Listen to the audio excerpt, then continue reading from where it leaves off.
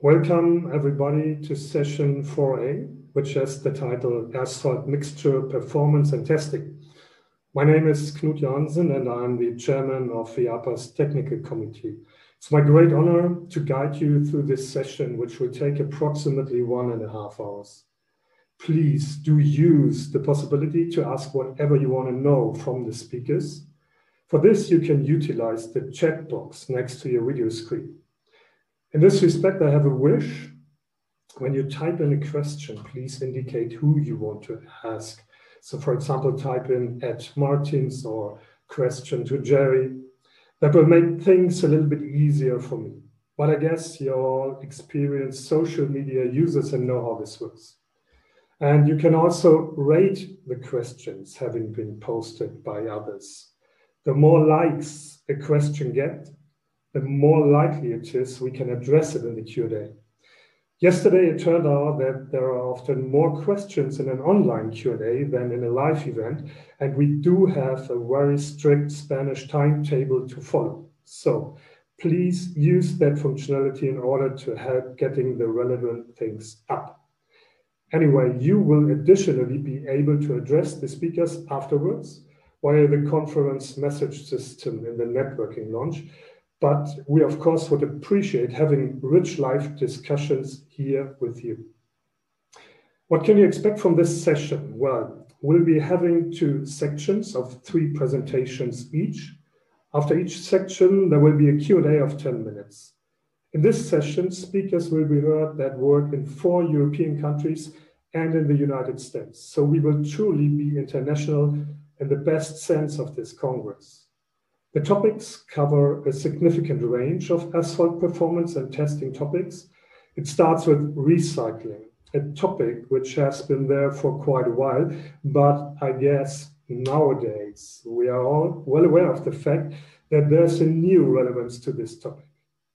At a time when CO2 has a price, recycling becomes incredibly important. The other topic that also benefits well from new regulations fighting the climate emergency is service life. 4 of the presentations today deal directly or indirectly with the design life of a pavement, which will also be a major factor for any life cycle assessment. So let's start with the presentations. Martins Sarmanis will talk about trials with 100% recycling of asphalt mixes. Martins is probably one of the most viewed representatives of our asphalt topics in and outside of the branch. He operates his own YouTube channel with more than 200 subscribers, which is really worth watching. But his main profession is being a researcher at EAPA in Switzerland. His research focus is directed towards bringing sustainability to road pavements through recycling, warm mix asphalt, and the use of secondary raw materials in asphalt production. He's closely collaborating with road construction companies and road administrations to transfer these technologies into practice. Martins is also keen to unravel the hidden potential that scientists have for communicating their research. He has recently published a book on writing research papers and is additionally sharing his experience through a blog. I'm very proud he's opening our session. So thank you for inviting me for this conference. The Eurobitume and Euro Asphalt Conference is one of my favorite events in the asphalt world. So I'm very glad to be able to present here. So my research is on production of high modulus asphalt concrete entirely from recycled material. And the question is, why do we need this? Because high modulus asphalt is sort of a premium product. And the reason is that still in a lot of places, there are large amounts of reclaimed asphalt available. And this is particularly a problem in locations where a lot of roads are already paved, for example, large cities or countries like Switzerland, where basically all the roads are covered in asphalt. So it's not possible to downgrade the reclaimed asphalt into lower layers or base layers. So we have to find new ways to use the material. And I thought high modulus asphalt might be a good idea.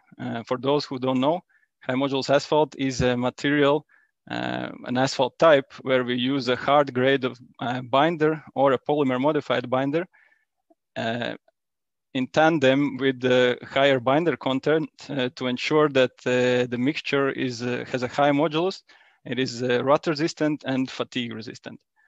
And this seems to be a relatively good fit for using of reclaimed asphalt pavement because the wrap binder is already aged and thus it provides the required hard grade binder. And the second reason is that for high modulus asphalt, we have to use performance-based tests. And we should also be aiming for this when using high wrap mixtures because we cannot fully rely on the established volumetric relationships for high wrap mixtures. So I thought, why not try this? There are three tests three performance tests that we have to use for high modulus asphalt. One is rutting, and normally mixtures containing high wrap content are rut resistant. And the second is that we have to ensure high modulus, and then, like I said, the aged binder normally ensures this. And the third is fatigue resistance. We need a high fatigue resistance, and here this might be a problem because the aged wrap binder, normally we associate it with the lower fatigue life. So we started the mixture design from this point, from trying to optimize the fatigue performance for the recycled mixtures. The way we do it is using an indirect tensile test, and basically we measure the modulus at the beginning, and then we see at which point 50% reduction is reached, and this is what we call the failure. And we try this with several different strains, and from that basically we can then plot such graphs where at different strain rates we see what is the fatigue life. So as you can see, I was quite dedicated to this experiment. Fatigue is a test that takes a long time, and I was trying, you can count here, there are 9 different mixtures, and I was designing them sort of iteratively. So I started with one. Yes, and the result that we're mostly interested in, or the way that the results are expressed often, is through epsilon 6, which is the strain at 1 million cycles. So if you look in this chart here, then this column here represents the numbers. So basically I started with the mix, which had a very low fatigue life. And then we did some optimization, some changes in the mix design, then it improved. And compared to this red one is the reference mixture. We reached a level which is, comparatively reasonably close to the reference mixture. So just to show you one result fully. So this is one of the mixes. Let's focus on this one. And these below here are the 3 different performance tests that we have to do. So the middle one is the fatigue. The result is 46 and the requirement is 50. So we haven't fully reached it, but it's reasonably close, within 10% difference. For modulus, we are we fulfill the requirement. And for the rutting, we're a little bit above the 5% proportional rut depth requirement. But again, this is not a huge difference. And moreover, we didn't fully use exactly the standard requirements. So there's a reason to believe that actually this number is a little bit higher than it should be if we would have followed the standard. So basically, the results are a little bit worse than we would want, but it's in the same magnitude, So perhaps if we don't want to put this kind of material on a highway, this might be an option for lower quality, lower traffic intensity roads, but still a way to use the wrap. But before coming to such conclusions, and we wanted to really make sure if this is the case, and for that, we used the traffic load simulation. So this is kind of an upscaling of the lab results by one level. This is still a lab test, but a little bit closer to the actual field performance. And the way that the test works is it applies moving load, an axial load, to a pavement slab. And the slab is supported by 2 beams at the ends. and the rubber mat in below the slab, and we have created a notch here in the middle so that every time the wheel passes, and there would be some displacement, some flexing of the slab, and eventually a crack is going to appear here. So the way we measure this is with using LVDTs and with the digital image correlation, and I'm gonna quickly show the results now. So these are the digital image these are the LVDT results, and here this is kind of an indirect way of measuring the crack propagation, because what we measure is the deflection, and these results are in the middle of the slab, so the deflection at the middle of the slab.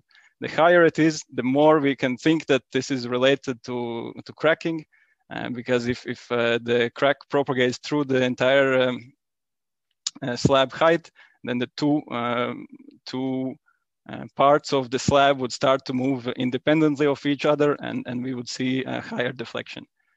So the results, the lower graph, the red curve here is the reference mixture, and we can see that the deflection has barely changed. And the interruptions here, these are simply the different dates when we were loading the sample. So we loaded it for 5 days, and there was no change in the deflection. For the wrap mixtures, just 2 repetitions of the same mixture, we see a much higher deflection amplitude, and we stopped the test after 1 day because the slab was already broken. And an even better way to see this was through the digital image correlation. The digital image correlation, or DIC, the way it works is that we spray some paint on the around this place where we expect the crack to propagate, so that's around the notch, and then the camera records the distance between these small spots of paint, and if it sees that the distance changes, that's an indication of cracking. So for the reference mixture, we saw that even after 320,000 cycles, there was no change in the distance between the dots. So basically the slab was intact. While for the wrap samples, in both cases, both slabs, both repetitions, the sample was broken already after 1,000 cycles. So what we see here is that even though in the lab, we were able to design mixtures that were sort of fatigue resistant, and we expected them to perform, if not as good as reference mixture, then quite close to that. And what actually we see is that at least they are 320 times worse in this test. So a couple of lessons from this, we have to consider which performance to use and if we can really trust them. So in this case, for the high module, we use the rutting test and the fatigue test, as well as modulus testing. And we saw that the results are reasonably close to what we would want them to be. But in this MMLS3 testing, we saw that actually the results are way worse. So this is an indication that perhaps we were testing the wrong things, and definitely validating in a large scale is a good idea before we recommend to use such mixtures in the full scale. Another conclusion was that probably the reason that we were not able to design mixtures that would be very suitable for such applications is that the quality of the wrap was not as good as it should have been. And that's why I was not further able to optimize the mixture design. So thank you very much. If you have any comments or questions, feel free to write me an email, and you'll find everything about this study and also other studies on my website. Thank you. So thank you very much indeed, Martins, for your enlightening presentation. So like you said, if you have questions to Martins, please don't hesitate to post them in the chat box. You can do so all the time, just until the first Q&A starts, which will be in about 20 minutes. The next speaker will be Rabira Saba, who's working for the Norwegian Public Roads Administration as a senior principal engineer. He holds a PhD from the Norwegian University of Science and Technology and is actually working on R&D topics in the field of structural design. The topic he presents is the first of 2 presentations about layer bonding, Both speakers approached the topic experimentally, with Rabira benefiting from a real application on the road. Please direct your attention to Rabira's presentation. Good afternoon, ladies and gentlemen. The topic of my presentation today is investigation of interlayer bond strength using tensile and shear tests. First, I would like to acknowledge my co-author, Wenche Hoven, who is also working at the Central Materials Laboratory of the Norwegian Public Roads Administration. My presentation today concerns tack coat and interlayer bond, or the bond strengths between the different layers, asphalt layers in the pavement structure. As many of you know, the bond between the various layers in a pavement structure is very important for pavement performance. However, road agencies face challenges in terms of setting requirements for tack coat application rate or the interlayer bond strength. Logically, one would expect that both a low application rate and a high application rate would give poor bond between asphalt layers, which means one would expect to find an optimum application rate which gives the highest bond strength between the asphalt layers. However, this optimum application rate appears to be somewhat elusive, because research has shown that the optimum depends on a number of things, including the test method. It might also be affected by the environmental conditioning, particularly temperature. And the research that we have done earlier in 2014, 2015 showed that there is an unclear relationship between the application rate and shear bond strength. So this research, or a result from the research that we have done, have led us to raise a number of questions, like, can the shear bond strength test measure adhesive bond strength, or is it just measuring the frictional resistance that arises at the interface from interlocking? Is the tensile test more appropriate? Are these test methods capable of measuring effects of quality of emulsion, like differentiating between modified and unmodified emulsions? And what is the appropriate level of bond strength to use in setting requirements? So the paper I'm presenting today is an attempt to contribute to answering some of these questions, especially those related to test methods and quality of emulsions. What we did is we used two polymer modified emulsions, which I call PMBE1 and PMBE2. The PMBE1 is a latex modified, and PMBE2 is a SBS modified emulsion. So we laid 5 test sections in the field, each about 30 meters long, on 2 paving projects. On the first paving project, the tack coat is applied on all existing asphalt surface, while on the second project, it was applied on a milled surface. So what we did is we had 3 target application rates, 0.07, 0.14, and 0.21 kilogram per square meter in terms of residual binder. And then we measured the actual applied rate. And as you can see in this table to the right, we have achieved quite close application rate to what we targeted. So after laying these test sections, we took core specimens, about 100 millimeter in diameter, and these specimens were tested in shear bond and tensile bond strength testing in the laboratory. So the shear bond strength test is conducted according to the proposed European standard 12697/48 at 20 degrees centigrade.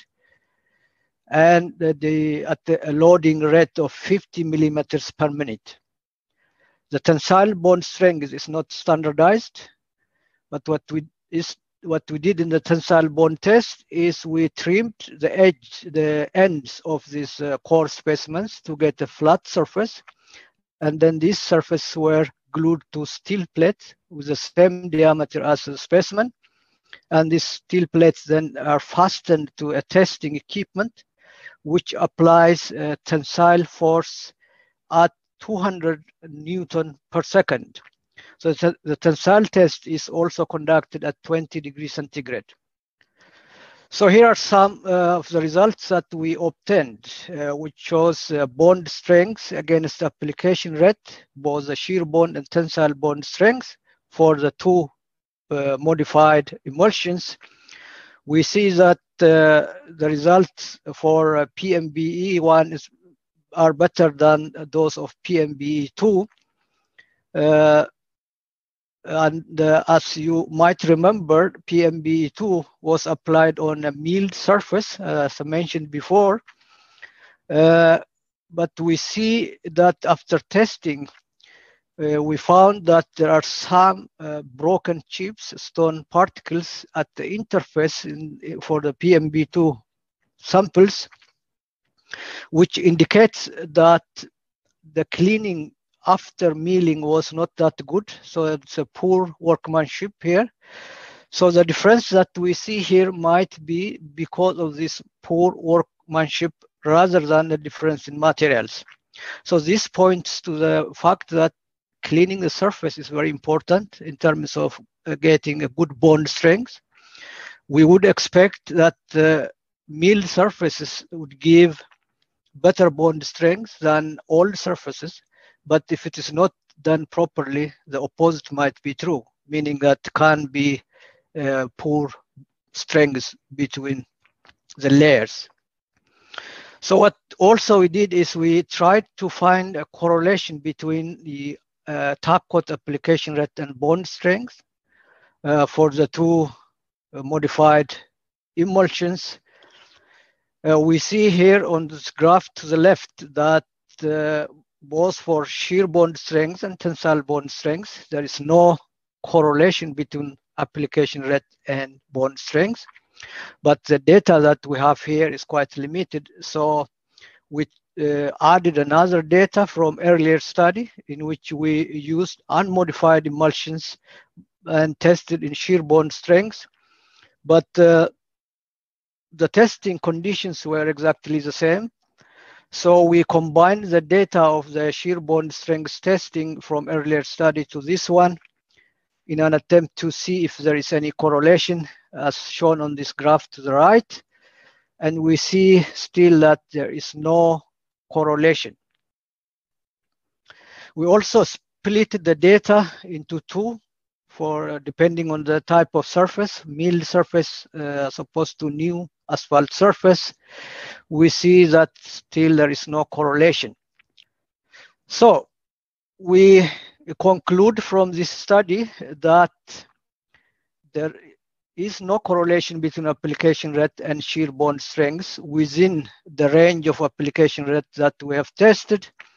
It also appears that there is no correlation between tensile bond strength and application rate. Also, the data here quite small. And also we found out that on average, modified emulsions give higher shear bond strength than unmodified emulsions. So that's my presentation. Thank you for your attention. Thank you very much indeed, Rabira. We already received a lot of questions, so please use the chance to rate them so I know which one to ask first in the Q&A.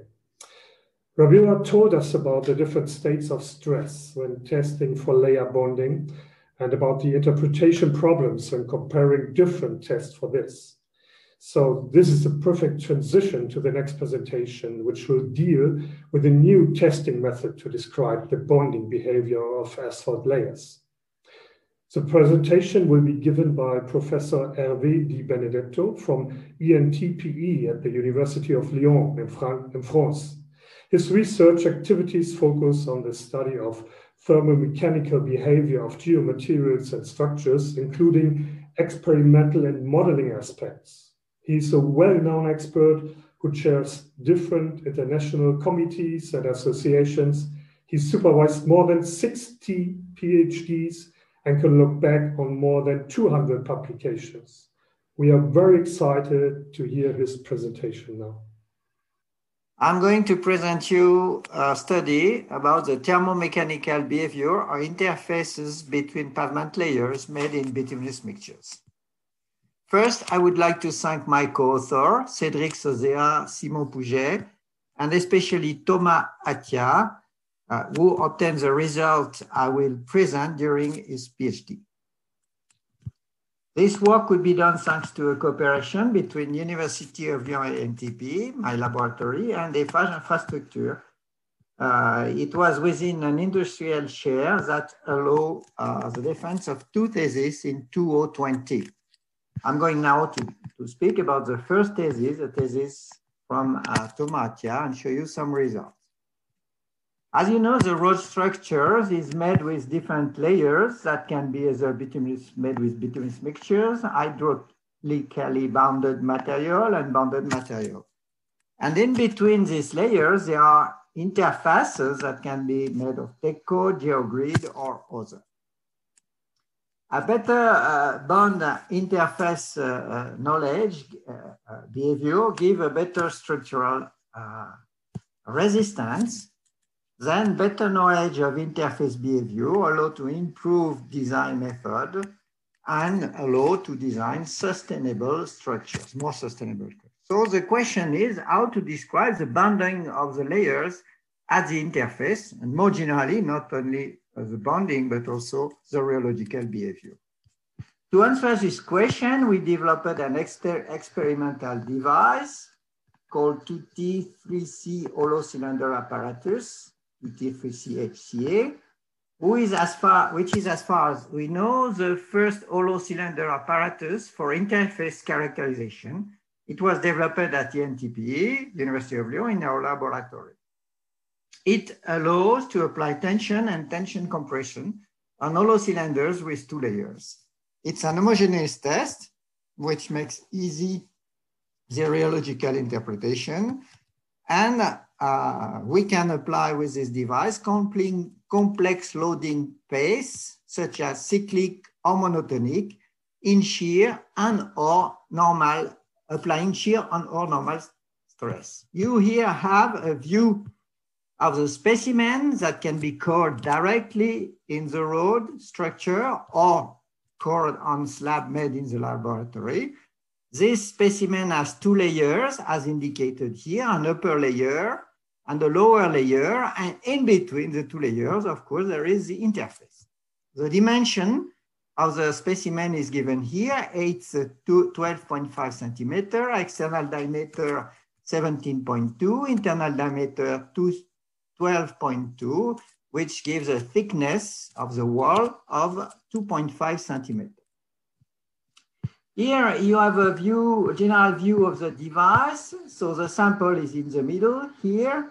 It is within a press inside a thermal chamber here. So you have some sensors that gives you the displacement between the 2 platens on which are glued the specimen, and load cells of the press that give the axial force and the torque. So one of the key originality of this device is the use of 4 cameras, 2 on each side, that aim at the surface of the sample and allow by digital image correlation analysis to obtain the displacement field at the surface of the sample in 3 dimensions.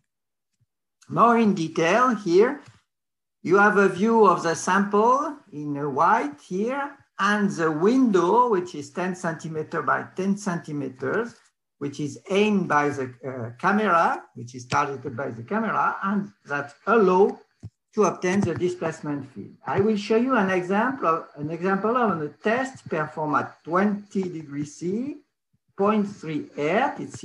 sinusoidal loading with a global vertical amplitude at the boundary of the sample of 25 microns, which gives a 200 microstrain displacement. You have the sample here and the loading indicated here. And you can see that we obtain with a specific analysis method, the strain field as a strain in the layers and the displacement gap at the interface. You can see here the type of image we obtain with contraction here, tension, contraction, and tension. And for example, if I look at the image at the maximum contraction level, we can obtain the displacement at different heights of the sample, the displacement in the axial direction because it's an axial loading. So you have the data here, which are the plot, the point. And if you put a line joining this data, this point, then the slope of this line gives you the strain in the upper layer here and the strain, axial strain in the lower layer here.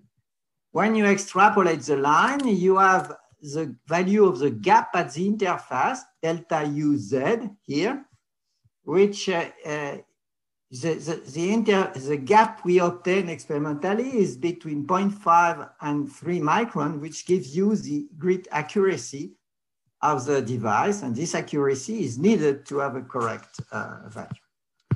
So now some experimental results. So first experimental procedure. I will show you a result from a specimen made with an upper layer of BB5, which is a mixture developed by FH company, and a lower layer ME, which is a high French modulus mixtures.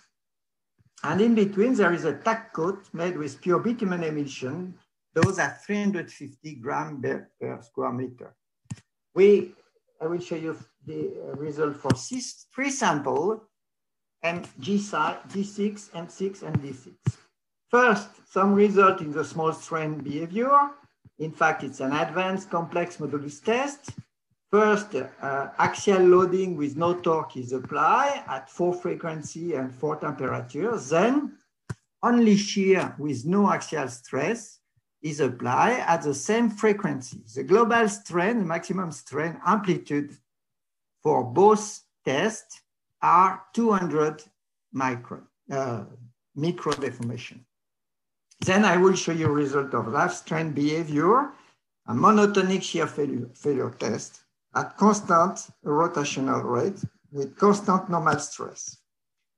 The normal stress applied is 0.25 and 1 megapascal. Here is the result for a small in the small strain domain.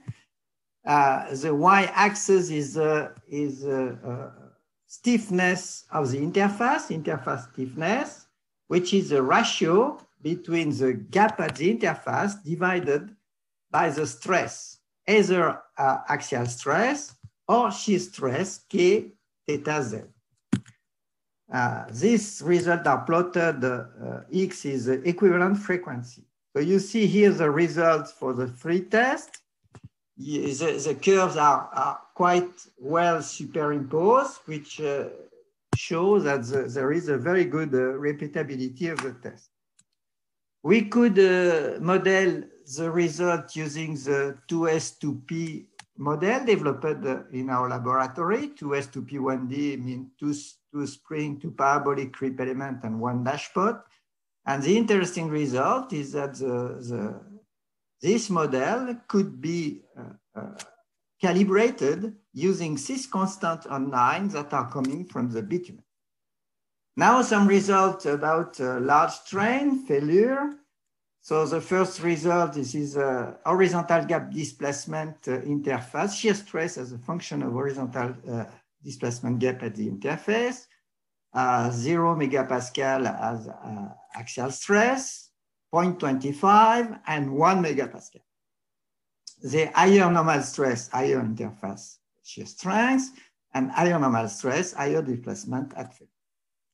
As a conclusion, I show you an innovative experimental device developed at the University of Lyon in TPE. As far as we know, it's the first hollow cylinder apparatus to study interface. We use 3D digital image correlation to obtain the displacement gap at the interface with a very good accuracy. And this accuracy is really needed to model correctly the interface behavior.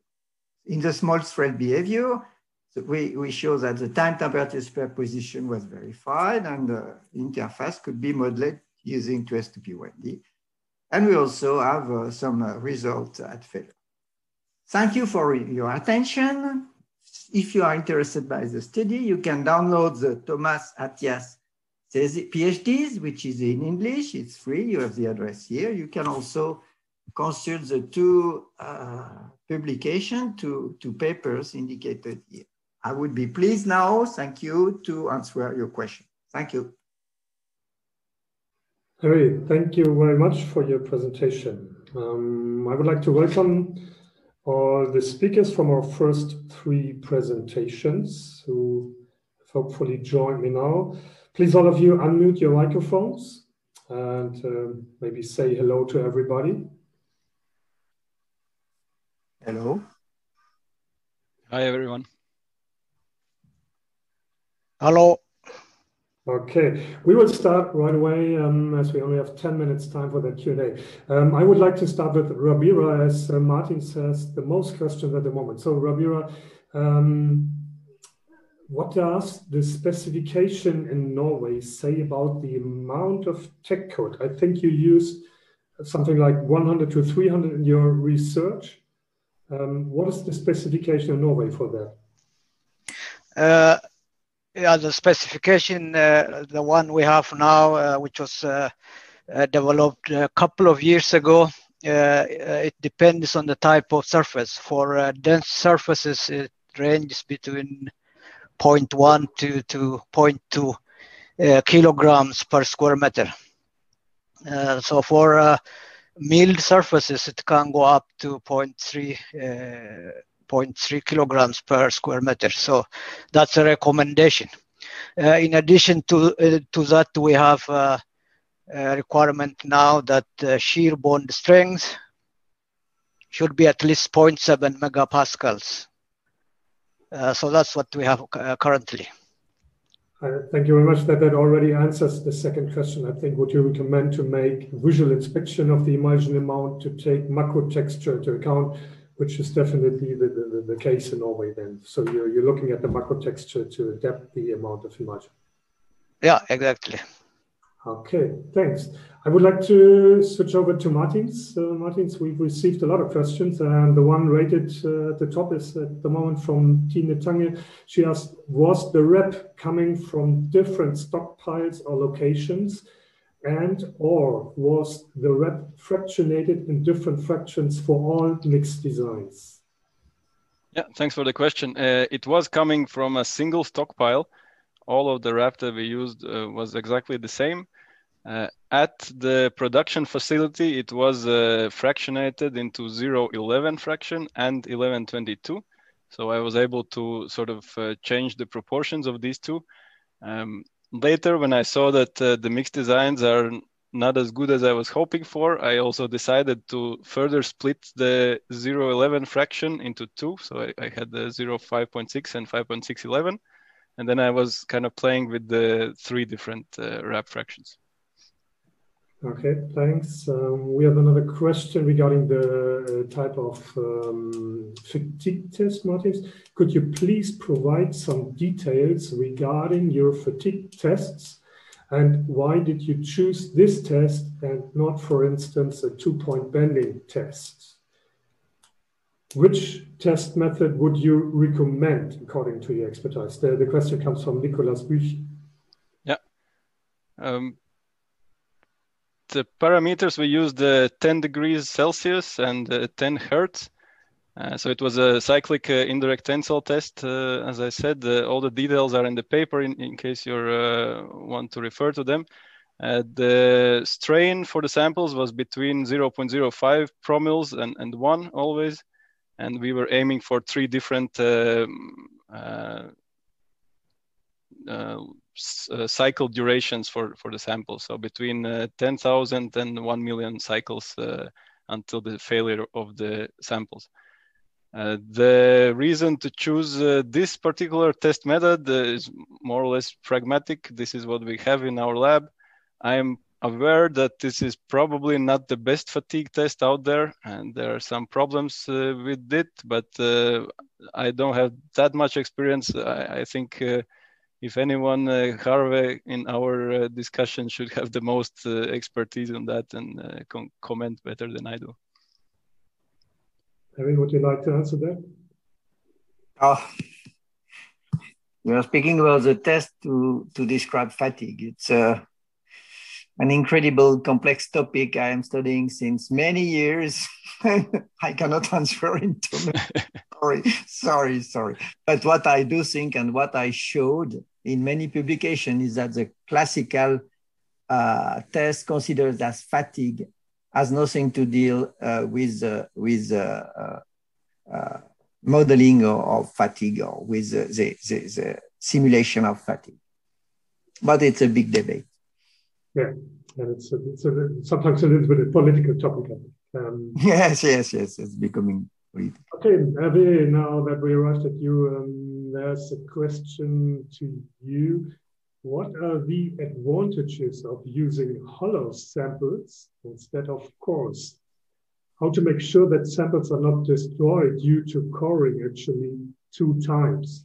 So you make 2. Yes, in fact, we could obtain the sample by coring twice without problem. In fact, it's only using twice the process of coring. But why using? It's very simple, because if you want to have a correct information on the behavior, you must be sure that the strain or stress is the same or nearly the same along the radius. And if you have a full cylinder, the shear strain at the center is 0 and it is maximum at the external. So when you have such sample, you are not able to obtain correctly rheological information from the test. This is why we use hollow cylinder. Of course, hollow cylinder were used in the past, but in the specific case of study of interface, I don't think it was. It was, for example, used, I know in Berkeley and Professor Moniz Smith, and also at EMPA long time ago. It's also a test that is used on soils in geomaterials. Thanks. So I would like to ask one last question to you, Hervé, because it just came up here. It was the last question, and it refers to something we had yesterday in a presentation by Gustavo. He also talked about testing method for shear bond, for bond testing. And now the question is shear deformation appearing in the gap between the 2 layers or in the body of the layer? This is also an interesting question, because there is always what we call a limit layer. But from what we measure, so we have a data every 1 or 2 millimeters in the eighth of the sample. From the data I showed, you see that in the layers, the displacement is linear. If in the layers, the displacement measured by the camera is linear, it means that the strain is constant. And this is what we obtain. And I can add something, that there was a cross-ref experiment trying to characterize the interface behavior that was launched without a RILEM technical committee, PIM, and different tests were used, such as the bayonet test and other tests to access the layer properties. And we obtain a very different results following the kind of test. And the ratio between the stiffness obtained can be up to 100 if you don't take care of only considering a very, very small layer at the interface. And this is, in fact, what you must have. Thanks to every one of you so far. We're a little bit short of time. You can, of course, go on asking the three of them by using the message system. So, but before you go there, please keep an eye on our next three speakers. The first one will be Koos Joel. He studied road and railway engineering at the Technical University of Delft in the Netherlands and started his career at Heijmans in 2014. One of his major fields of work dealt with all aspects of REP management. So he really has a vast experience in real-life production. Since the beginning of this year, he works in research and development at Asphalt Nu, a recently founded Dutch joint venture for asphalt production. In his paper, about which he will tell us in the next 10 minutes, he talks about the reuse of polymer-modified binder in porous asphalts. Please, Koos, start with your presentation. Good afternoon, everybody. I'm Koos Joel, and together with my colleagues of Asphalt Nu and Heijmans, two contractors, the Dutch Ministry of Public Works, and TNO, a research institute, we did some research to the recycling of polymer-modified asphalt. And I'd like to introduce you in this subject. So as we all know, there's some circularity and recycling trends we have to face nowadays. And one has to do with the climate, the other with the use of primary resources. And I think the industry is partly responsible for this. I think we also already made good progress in the recycling of base layers, but for surface layers, we don't do it as much as we can. And it's a pity because those layers, they contain high quality materials, high quality aggregate, high quality binder, sometimes modified. And nowadays we do nothing with them, we just downcycle it. And we have to do more horizontal recycling. And that means we have to face challenge with dirt, with grading, bitumen. And the second one, if the bitumen contains PMB, we also have to make sure the old and the new PMB, they blend well together. So how can we achieve that? Let's start with the resources. It's not only resource extraction, it's not removing asphalt. We do urban mining. And this urban mining, it requires effort, a lot of effort. You can see it here on the figures. And you can see this effort is more or less a boundary condition to use recycling surface layers in general. But then the most important problem we have to face is the aged bitumen. From the surface layers, the aged bitumen is very, very hard. Penetration values of around 10, they're very common. And with the currently existing recycling methods, it's not possible to reactivate this bitumen. So we have to do something different. And we developed a specific process. We call it the soaking process. And it involves a rejuvenator, it involves time, and it involves temperature. And nowadays we have more than 10 years experience with this process. In this process, with this process, we can achieve a good blending of the old and the new bitumen. So in a mix design, to make sure we have the right dose of all the binder materials, we started with the log pen value. But for a PMB, the pen value is not the only indicator. So we also did some practical tests regarding the workability, which finally led to the penetration value of 60, you can see in this table.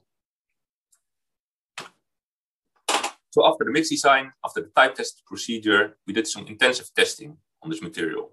And one of the first tests we did was the RSAT, the rotating surface abrasion test. It's a reveling test developed in the Netherlands, also investigated by SEDAR in the DRAT project. And in general, it's a rubber wheel which slides back and forth over a rotating asphalt surface. And this movement leads to torsion in the material. So we can see what the reveling resistance of the material will be. And we have about 20 years of experience with this test, and we see a very good correlation between the test and the practical surface life. It's also used as a test by the Dutch Ministry of Public Works for the validation of new surface layers. As you can see in the table, that the reference mixture and the mixture with reclaimed asphalt, they behave the same, more or less. Another intensive test was the frost toll research, and it's a really, really intensive test. It requires 42 days of preconditioning in water, afterwards 48 days with thermal load cycles, so total lead time of more than 3 months of preconditioning, and then the samples are used in the indirect tensile test. And by comparing them with the unconditioned samples, we can see what the frost toll cycles did to the material. And we see that the results are more or less the same between the reference material and the material with reclaimed asphalt in it.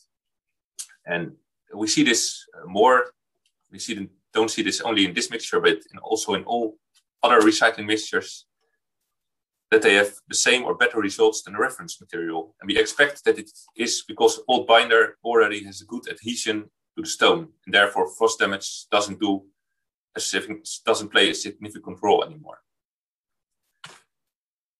Another intensive test we did had to do with the bitumen shell. We applied the peeling procedure. In brief, we had a mixture. We extract this mixture, and by tapping the extract from every minute and testing all those extracts one by one, we can tell something about the bitumen layer over the homogeneity of the bitumen over the thickness of the layer, because the first extract is from the outer layer and the last extract is from the inner layer of the bitumen. And we did some tests on that material. The first test is the GPC analysis. It tells us something about the molecular size of the bitumen. And we can see two things in this graph. First, the reference and the new material, they behave more or less the same molecular size. But more important, from the outside of the layer to the inner side of the layer, the molecular size is very homogeneous. And that's what we want to see, because it means that the product has blended very well.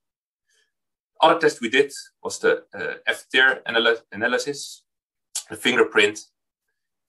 And you can see here the blue line is the aged BMB from the reclaimed asphalt. The red arrows, they tell us something about the aging peaks. And the other lines you see are the 5 peeling steps we applied and the fresh bitumen. We see that the blended product goes more towards new fresh bitumen. The blue peaks show us that the SBS material is still there in the reclaimed asphalt, so we can reuse that SBS again in the new product. Then we also did research to the functionality of this composite product. And here you can see a master curve of the bitumen. The red line shows us the bitumen from the aged material. And the orange line is the bitumen from the aged material plus the rejuvenator. And the blue line, the aged bitumen, the rejuvenator, and the new bitumen. And finally, the green line is only fresh bitumen. You can see orange, blue, and green are almost on the same place. Now, what does it tell us? What does this tell us? It tells that the initial conditions of the bitumen are right. They perform the same. What is more important is the aging procedure, the aging sensitivity of the material. Because we want to recycle this product over and over and over again. And therefore, we researched the aging sensitivity. We did that with the RT-FOT and the PAF. Here you can see, again, the red line, the old bitumen, the blue line, the blended product, and the green line, the fresh bitumen. And we aged the blended product and the new bitumen You can see that in the respective blue and green line. And we can see that the blended product, it has an equivalent behavior. It doesn't age as fast as the new bitumen even. The hypothesis of this is that the old PMB is less aging sensitive because it already experienced some aging during the previous service life. But most important is that the behavior is equivalent. So we can recycle this product over and over again. So finally, some practical performance. When we did this research, we also did a test section. It was near Amsterdam. And the experience was very well. So we applied in 2016 around 2 kilometers of road with this product. And afterwards, since 2016, we already applied 50 kilometers of road of this product. And until now, we didn't have had any problems regarding this mixture. So I think for the future, we can use this product over and over again. And it performs very well. So this was it about the recycling of polymer modified asphalt. I'm looking forward to your questions about this presentation. Thank you for your attention. Okay, thank you, Koos. If you look around, you will see that we already have 230 people here in the room, so it's getting warm in here. So the next presenter is Jerry Huber, who was one of the inventors of the famous American SuperPave mixed design method. Having started his career in Canada, he's now working in the United States. For the last 28 years, he has worked with the Heritage Research Group, the research arm of a group of companies in the asphalt industry. And Jerry will report about an adaptation to the very method which he had bringing into life. Please, Jerry, the floor is yours. My name is Jerry Huber, and the title of my talk today is SuperPave 5, Enhanced Durability by Changes in Design and Construction.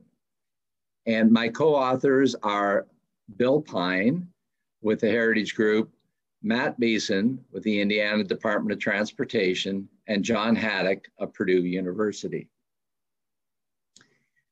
During the 1980s in North America, a major concern was rutting. This ultimately led to the development of the Strategic Highway Research Program and the development of the SuperPave mixed design method.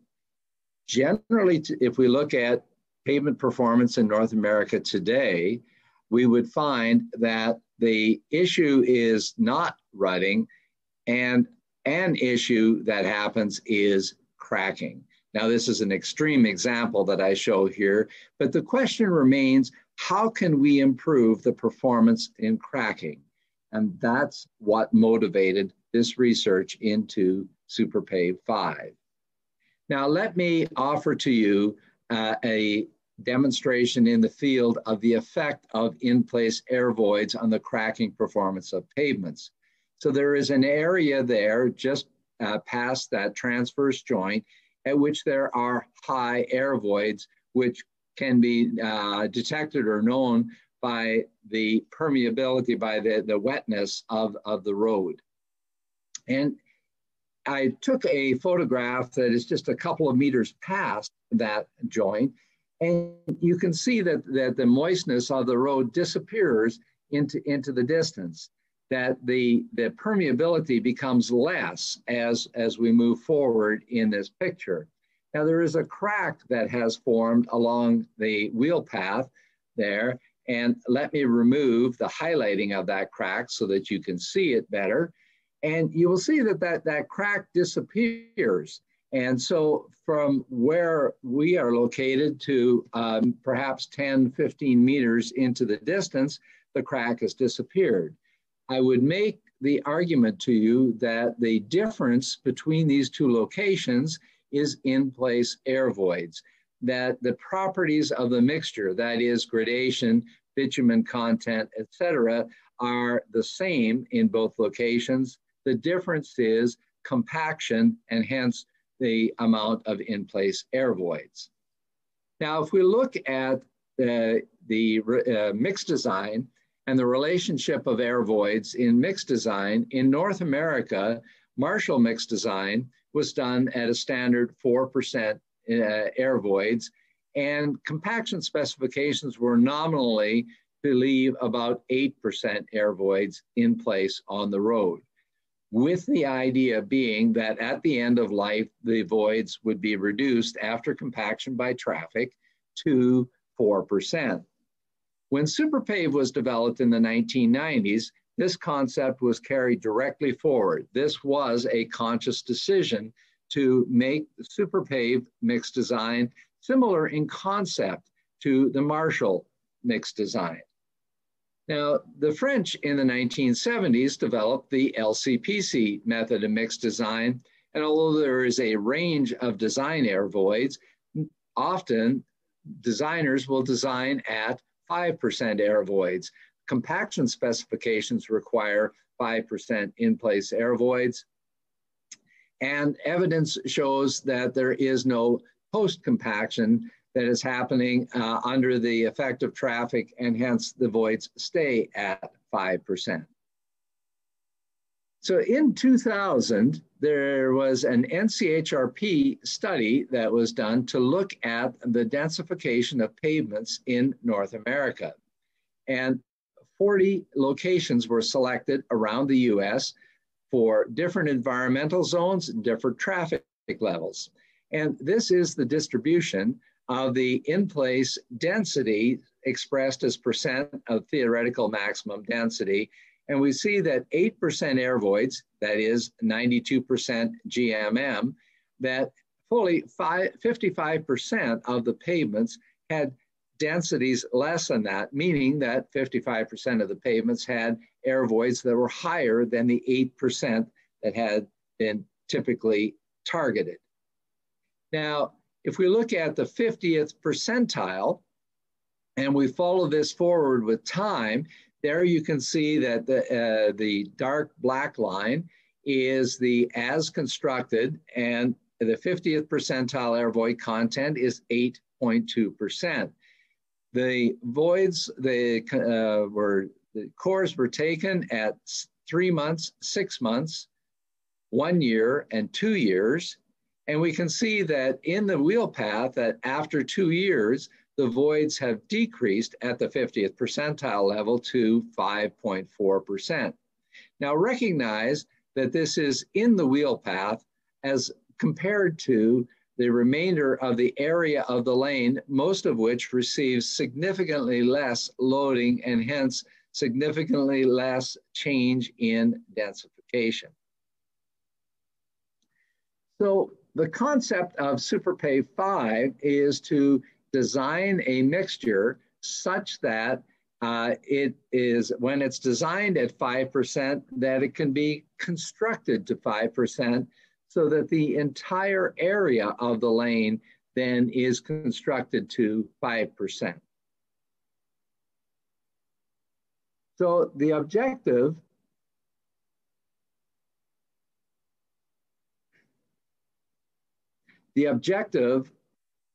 of the SuperPave 5 research was to adjust the mixed design gradations to allow compaction on the road with the same compactive effort, the number of passes, the rollers that are used, et cetera, and to maintain the same bitumen content as for SuperPave 4.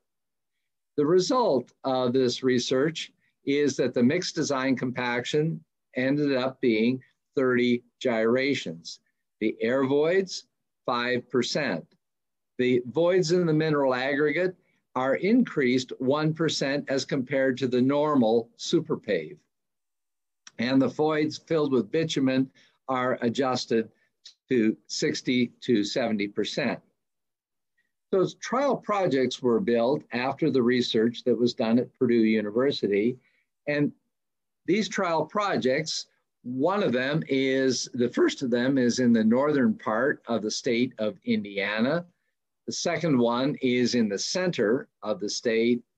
And the third one is on the eastern side of the state. Now, the results of these three show that compaction of approximately 95%, that is 5% air voids was achieved in all 3 cases, as compared to on the regular superpave was typically in the order of 7 to 8%, which is typical of the air void content of mixtures that are built in superpave mixtures that are built in Indiana. So the trial sections indicated that it was achievable to achieve 95% density, 5% air voids. So trial project number 1 in the northern part of the state was constructed in 2013. Cores were taken in 2018, and the cores were taken between the wheel path at 3 locations in the superpave 5, 3 locations in the superpave 4. If we look at the bitumen grade, the average bitumen grade for superpave 4 was PG 100 minus 16, as compared to PG 94 minus 21 for the superpave 5. If we look at permeability in each of these locations for each of the cores that were taken, we can see that there is one of the locations of the superpave 5 had higher than average air voids of around 6, and one of the locations of the superpave 4 had lower than average air voids, again around 6 to 7. And that's important when we look at the PG grading of the bitumen that is recovered from each of the different locations. We can see that overlap in the superpave 4 and superpave 5 at around 6% air voids. And we see that the difference in PG grade is not related to the fact that it is superpave 4 or superpave 5, but indeed is related to the in-place air void content. The relationship, the R squared of the high temperature PG grade is an R squared of more than 0.9 for the high temperature grade. For the low temperature grade, it is almost 0.9. So there's a very good correlation between bitumen aging and in-place air voids. And of course, in-place air voids are very closely aligned to in-place permeability. Now, what about performance? So this project had low temperature cracking in it, and the rehabilitation that was done in 2013 had reflective cracking that came through. I have highlighted that with the green lines. Now, what you will see on the superpave 4 side, on the left side of the screen, is a large amount of environmental cracking that is taking place as compared to on the superpave 5 side, where there is very little, and in this case, almost none, no environmental cracking. So there is a distinct difference between the cracking performance of the superpave 4 and the superpave 5 mixture. I'm not presenting the other 2 trial locations here, but in those, there is similar differences in performance. So to summarize the findings, superpave 5 can be designed with 30 gyrations. Permeability is related to in-place air voids. After 5 years, superpave 5 mixtures aged less and cracked less because of the lower permeability. In 2018, the Indiana Department of Transportation made the decision to adopt superpave 5 and let some trial projects.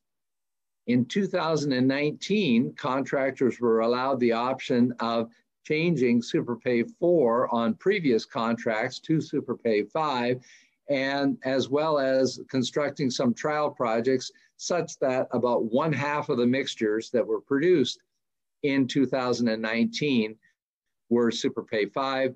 In 2020, last year, almost all of the mixtures were superpave 5. So what we seek is good performance not only in cracking, but also in rutting. And here you can see a picture of a reconstructed pavement that I took at age 13, and you can see the good performance. With that, I would like to thank you for your time and the opportunity to speak to you today. Yes, I would like to thank you back, Jerry, who joined us early in the morning in the US. We're now approaching the last speaker of this session. Wim van der Goes is the director of Lambda Furtherance, a company situated in the Netherlands, where he's responsible for sales and marketing of technical acrylic fibers. He studied biology at the University of Leiden in the Netherlands, but judging from his excellent paper, he also has in-depth knowledge of asphalt concepts. He wants to develop his international business on the basis of science and conscience, which surely is a good way. He will talk about the use of special fibers within porous asphalt mixes. And with this, I hand over the microphone to Wim. Good day, ladies and gentlemen. I'm Wim van der Goes. I'm director at Lambda Furtherance. I do this presentation together with Jan Voskuilen of Green Asphalt. The title of my presentation is Longer Lifespan of Porous Asphalt due to the addition of homopolymer high tenacity polyacrylonitrile fibers. You see here the fibers in an electron microscope graph. You see an exceptional tiny fiber, a very thin fiber, the thinnest acrylonitrile fiber there is, with a 10 micron diameter. You see also a very good slide underneath of a cross section in a mortar where the fibers are randomly dispersed throughout the bitumen. In Netherlands, since 2007, we apply two-layer porous asphalt because of noise reduction properties, but also a lot of good advantages like drainage capacity, water storage, resistant to permanent deformation in rutting, and a good quality of runoff water. A standard two-layer porous asphalt consists of a top layer 25 millimeter porous asphalt 8 with PMB, polymer modified bitumen, and 20% voids. And a bottom layer of normal grade bitumen 70-100 and 25% voids, PA 16, which is 45 millimeter. Well, as we done this since 2007, we have noticed that the average lifespan of top layer porous asphalt 8 on the slow lane is 9 years, whereas on the fast lane, where there's a little bit less heavy traffic, there's 12 years. The maintenance strategy in Holland is porous asphalt 8 on slow lane is replaced after 9 years, whereas the other one is replaced after 12 years. The goal of the project is to extend the lifetime of the porous asphalt. This was conceived not because of the Paris Accords, but to have some economic and ecological advantages way before. Do we have a longer lifespan than using PMB by adding PAN fibers to the PAN grade 70-100 PAN grade bitumen? We have investigated since 2005 some tracks, and this is one of the few studies which have been done in a 16 years lifespan, where we noticed, contrary to the initial lab results, that we do have indeed very nice results. It's not a matrix study. It's not a study with a lot of different fibers. It's not a study with a lot of different dosages. But we think this is a particularly nice study because 16 years of background is not often seen. We also wanted to try in lab which mechanisms take care of the longer lifespan of this porous asphalt. Well, here you see some technical characteristics of this pan fiber. We only notice that it has a very good resistance against chemical and physical forces and weathering, such as biological attack. It's one of the very few synthetic fibers which have a virtually eternal life.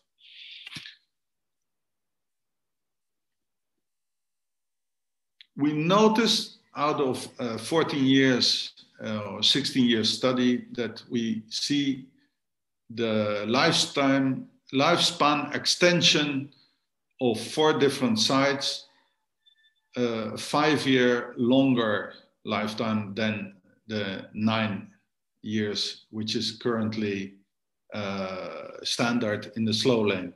In the fast lane, we've seen also a 5-year longer lifetime than using polymer modified bitumen. We calculate that averagely we have a 4-year longer lifetime by using pan fibers with normal bitumen confronted with polymer modified bitumen. Now, how do these fibers act?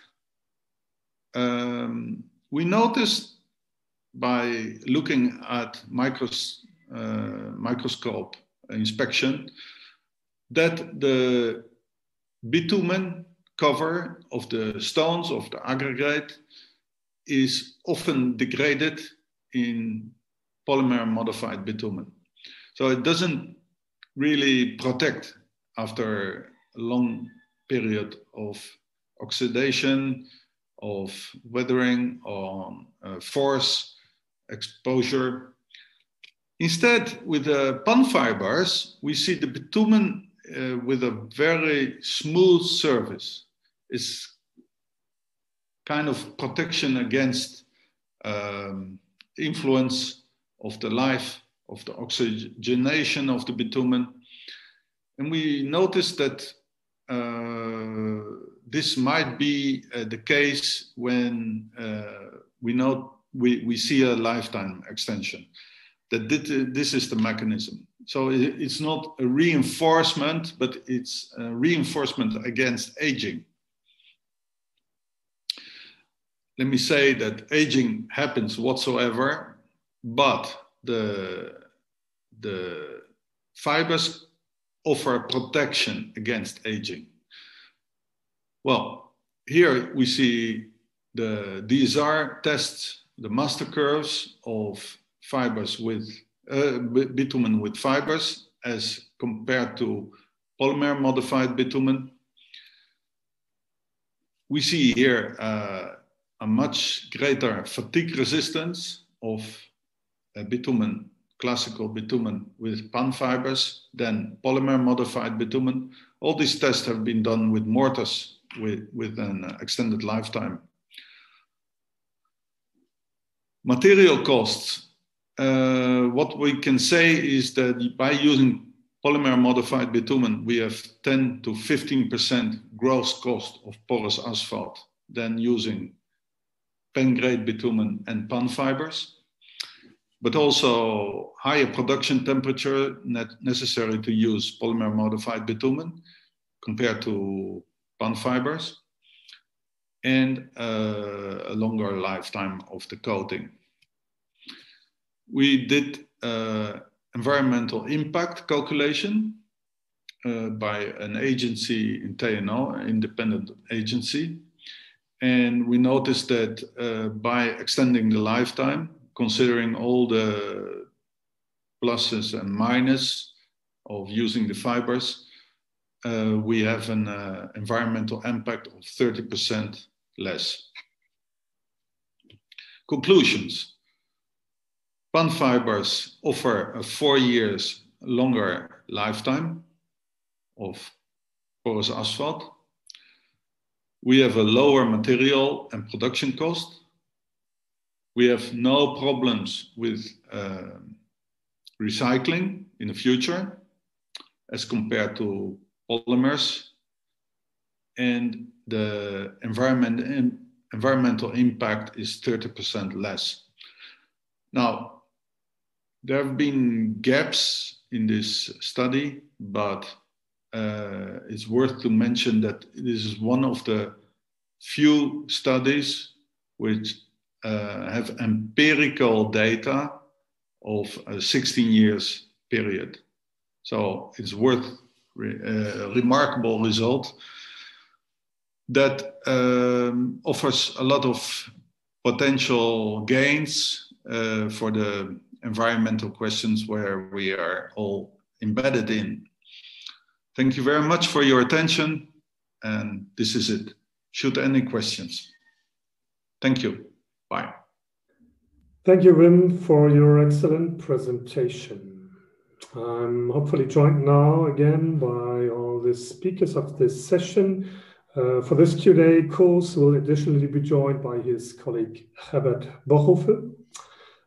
Please, all of you, unmute your microphones and say hello to everybody. Hello. Hello. Hi. Okay. Thanks. I see you all there. Okay, we're starting with Koos. Koos, there are questions about the soaking process. Have you compared the impact of the soaking process versus a normal spraying of the rejuvenator to the properties of the recycled asphalt binder? Well, for the viscosity of the rejuvenator we used is that low that we don't want contact with the flame. So because we don't want to burn the rejuvenator. So therefore the soaking process was used. We put it in at the end of the parallel drum. And we also didn't want to do it in the end mixer, in the end mixing phase, because we found that then there isn't enough time to work on the aged PMB. I think you very well described that also in your paper, yeah. Perhaps I can add a little point. The advantages of the soaking process is that it is embedded in the existing plant. So there is no essential things necessary to add to the plant, only the rejuvenator adding, of course. So you can add it in the existing plant, and that's not a very big advantage, of course. And the second question is, have you assessed the polymer activity of the aged PMB rheologically? So phase angle, master curve, or black space, or something like that? Yes, we did DSR experiments, and we had black diagrams which showed the PMB is active in product. But the paper doesn't refer very much to that. Okay, thanks. I would like to go over to Jerry. Jerry, there are two questions about the variations, the number of 30 which you gave us, where the question is, don't they depend on the asphalt mix type, or can you use them for different types of pavements? So the answer to the question would be that this is all dense graded mixtures, dense graded asphalt. And for different sizes of dense graded asphalt, 30 ended up being the result of the research. The thing that I would point to is that the properties of the mixture in place on the roadway are dependent for a given set of material properties, that is the properties of the aggregates, the properties of the bitumen, that the relationship between the design compactive effort and the construction compactive effort together will relate to the engineering properties of the mixture in place on the roadway. And that's the way that the research approached it, trying to normalize the engineering properties of the regular super pave mixtures as constructed and match that with the Super Pave 5. So the short answer to the story is that 30 gyrations would be appropriate for all different sizes of dense graded mixtures.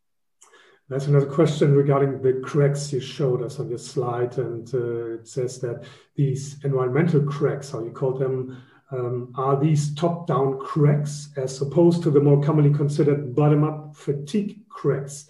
And the question is, are top-down cracks becoming more of a concern in America? I think the answer to both of those questions is yes. So first of all, it is top-down cracking that you were seeing in that, and it was driven not by traffic but by the environment.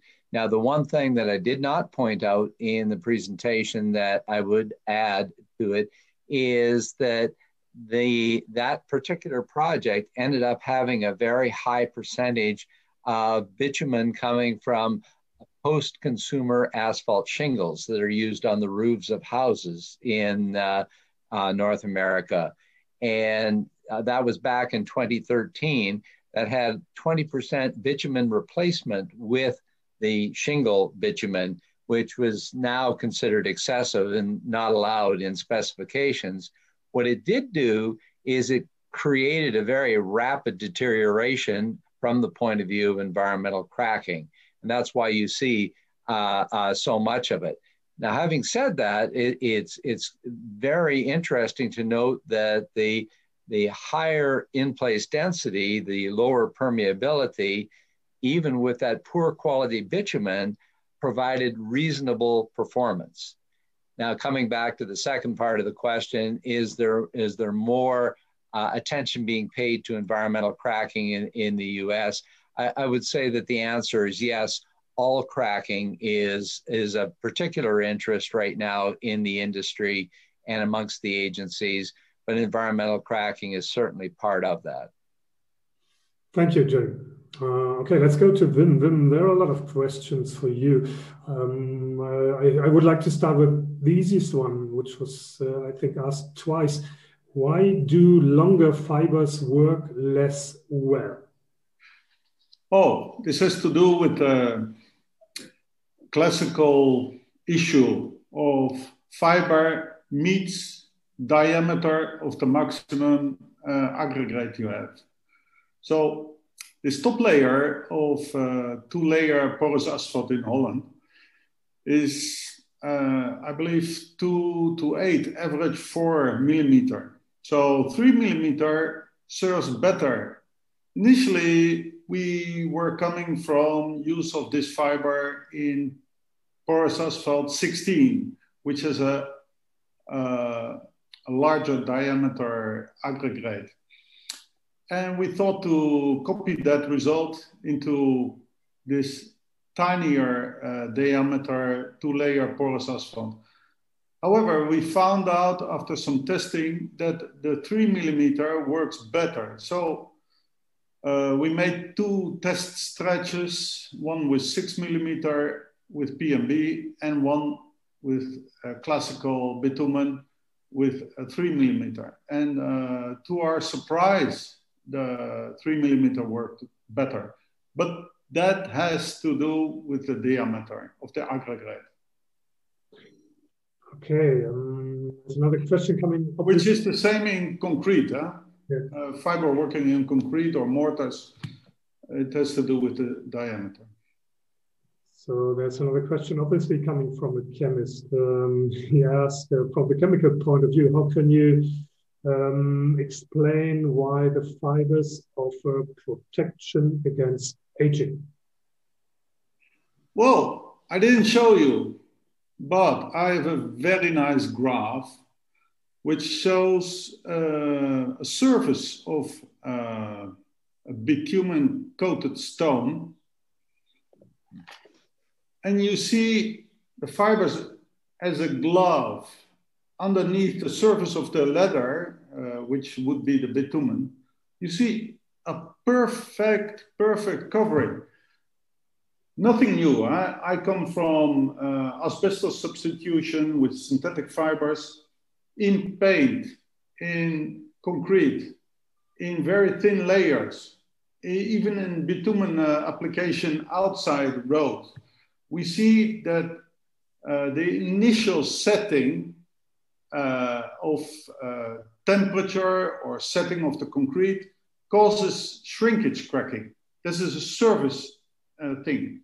In the Gotthard tunnel, you don't have shrinkage cracking, but on the surface of any composite, the initial setting makes micro cracks.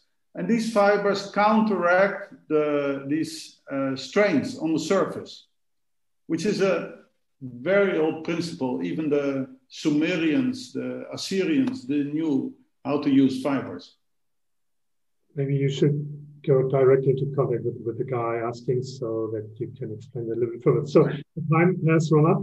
Thanks to all of you. In the end, I want to thank all of the speakers, of course, for the great contribution. And thanks, of course, to all of you outside, around Europe and around the world for your questions and your attention.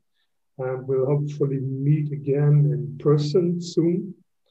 Until then, stay safe, everybody, and enjoy the rest of the Congress. Manteneos sanos. Goodbye.